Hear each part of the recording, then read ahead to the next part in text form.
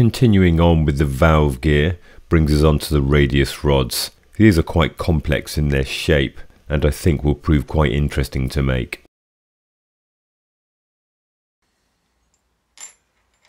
I'm going to make each rod from a solid piece of mild steel.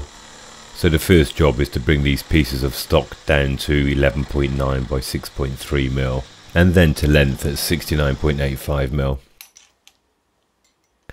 Next I use a simple jig to hold each part and then centre drill and drill the 3 holes for the pivot pins.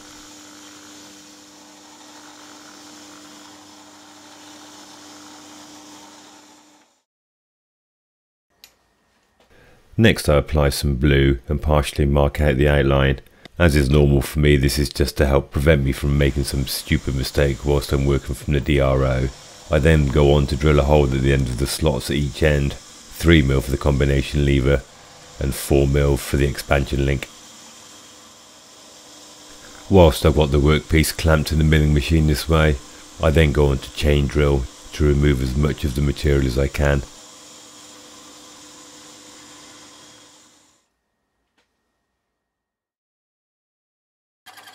To open out the slots I use a slitting saw.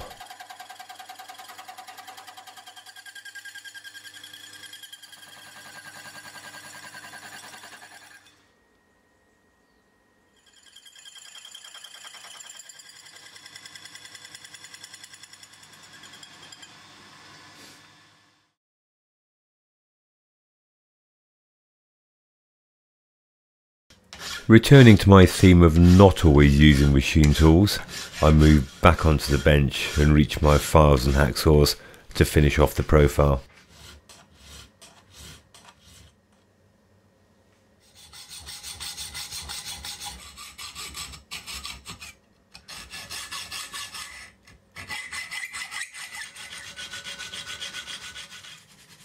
Given my reluctance to work with files, I am actually quite pleased with the results I'm getting, but my jury is still out as to which is the quickest approach.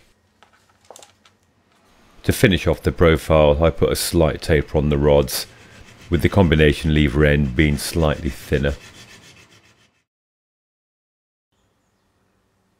All that remains is for me to make and fit the pivot pins for the lifting links. I would like to say these are just a simple turning exercise, but I actually really struggle to hold workpieces this small in the lathe, something I'm going to need to address sooner rather than later. And as you can see here, rather than brazing them into position, I fit them using Loctite 648.